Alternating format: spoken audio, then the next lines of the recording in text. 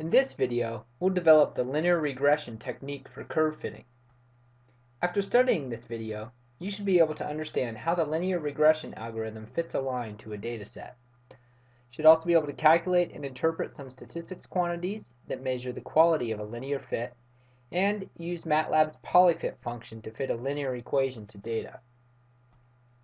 So, the basic goal of a linear fit is given some data, probably from an experiment or a study, to fit the equation of a line, to find the coefficients of equation of a line that can model that data. So if we think about a line as being a0 plus a1x, where a0 is the y-intercept and a1 is the slope, and what we want to do is find those coefficients that gives us the best fit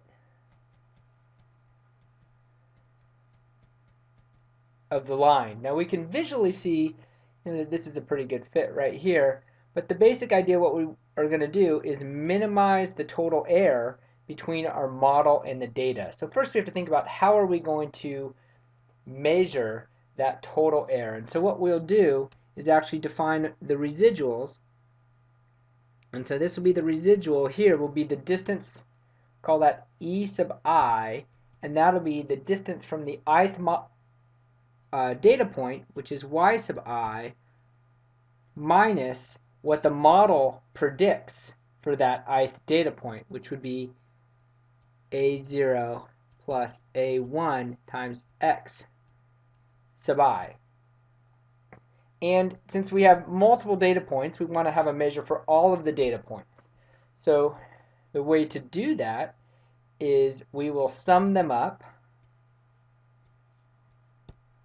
But since some of them might be positive and some of them might be negative, depending on whether the data point falls under the line or over the line, so that they don't cancel each other out, we will square them. And we're going to call that quantity SR, or the sum of the squares of the residuals.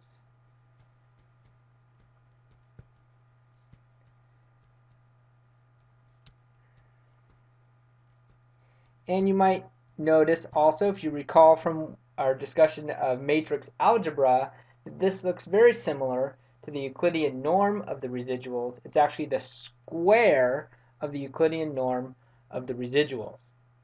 And we're just going to minimize that. So let's look at how we can do that. So if we take that equation now, SR is the sum of, here's our residuals. There's the ith residual, plugging in our linear equation.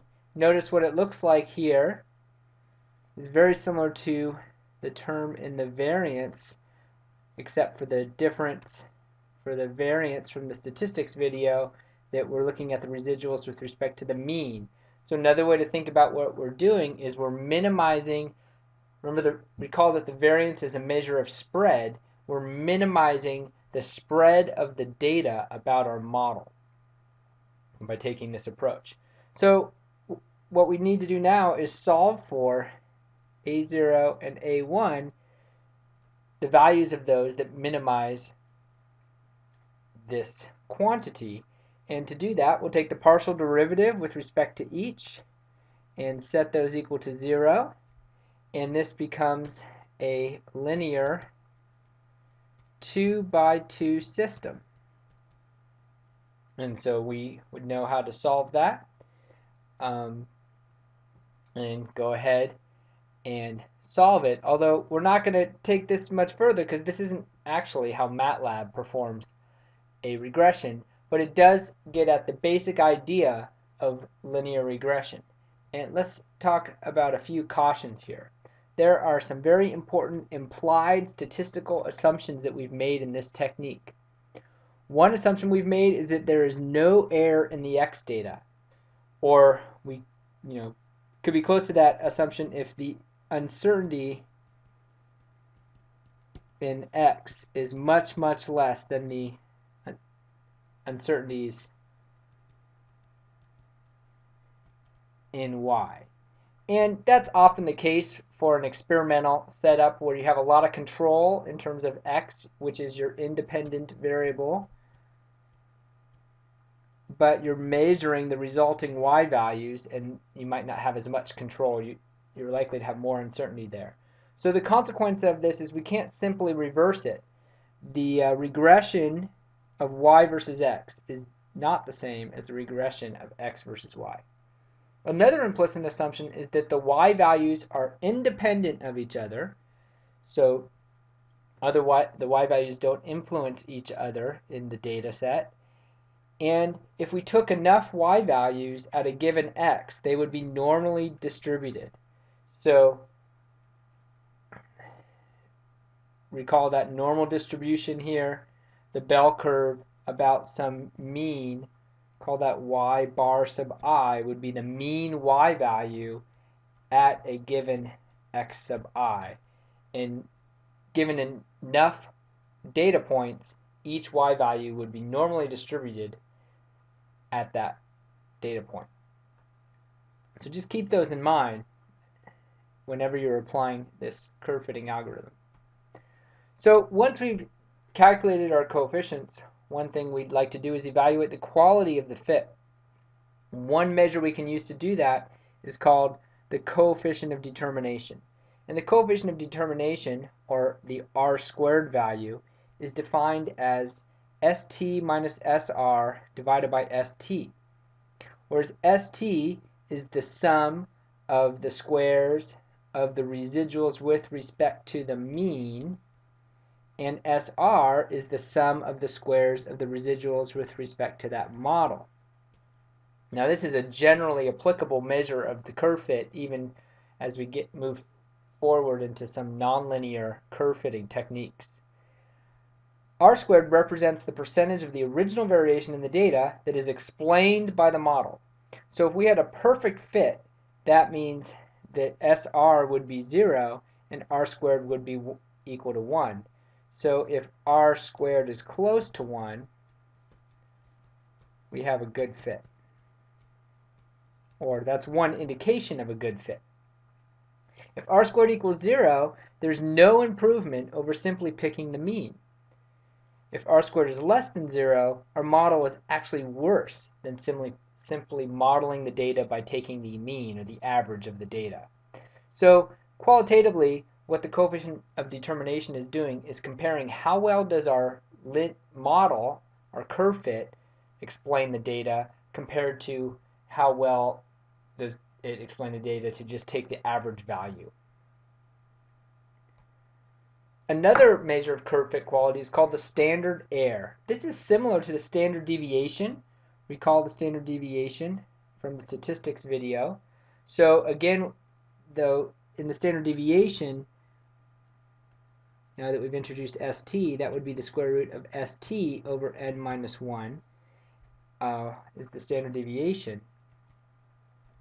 The standard error, we're going to assume that the residuals are normally distributed about the model, which is a reasonable assumption that follows from that assumption that the data would be normally distributed at any given x value.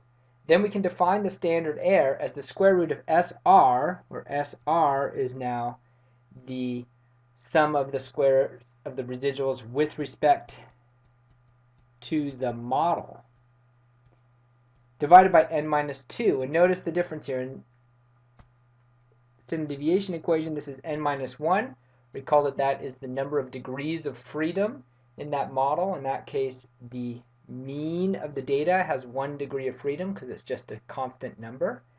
Now we have 2 degrees of freedom.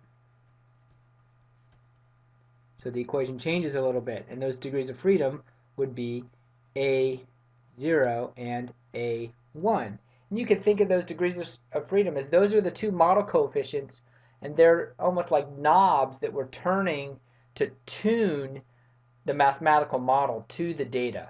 And that's kind of where that term degree of freedom comes from. So the standard error represents the confidence interval for how well the model predicts the data. So one way to think about that is here's some data modeled by some average y bar, and Y bar is going to, the data is going to have some distribution of the residuals, about the residuals. This is a distribution of the residuals, and those are going to be distributed about Y bar, so those are the Y sub i's minus Y bar, according to roughly a normal distribution, and that would be the standard deviation would define the shape of that normal distribution. Now, if we fit a line through the data, and now we can look at a distribution of the residuals E sub I or yi minus y model, where the model is our linear equation evaluated for each data point, we have a much tighter bell curve, and the shape of that bell curve is defined by the standard error, SYX. And if you recall, what we're saying there is that our model then would predict 95% of the data yi within twice that standard error. Another thing you can do with a curve fit, and something that you have to do and always keep in the back of your mind, is to look at qualitative measures of the fit. So that's just how does it look, how does it fit through the data, and also maybe plotting the residuals is a good thing to look at. Do those residuals appear to be randomly distributed about the model? So here's an example. This is going to have an R squared value that's going to be very close to 1, probably greater than 0.95. So a very good R squared value for this curve fit. But if you do a plot of the residuals, and you can kind of see there's a pattern to the data on the first plot, but if you plot the residuals, you'll see there's clearly a periodic pattern in the data here. And when we see that, that tells us there might be some functional variation in the data that the model is not capturing. You know, maybe if this is some physics experiment and this periodic variation, that could be something like electrical noise in our data acquisition equipment. So if we wanted to try and model that noise, we can, but we need to use some model functions that aren't linear, and we'll talk about how to do that in following videos. But first, let's talk about doing linear fits in MATLAB. The way to do linear fits in MATLAB is to use the built-in function polyfit, and that determines the coefficients for a least square fit, actually, of an nth order polynomial to data. So for a linear fit, we would say n equals 1 for a linear fit. And that polyfit function is more general and can do any order polynomial. We would input the x is the independent data, y would be the dependent data, n again is the order of the fit, and the output is a vector of polynomial coefficients, and this vector behaves similar to the vectors for defining polynomials that we looked at earlier with the roots function. And you can use the polyval function to directly evaluate the predicted data points from your model. P would be your coefficient vector, and x would be the points you want to evaluate it at. And that can be a vector of x values. Polyfit command actually doesn't do linear regression. It uses a general linear least squares approach that we're going to talk about in a future video. But nonetheless, if you want to perform a linear fit in MATLAB, polyfit is the easiest way to do it. And we'll see an example of how to use polyfit in the next video.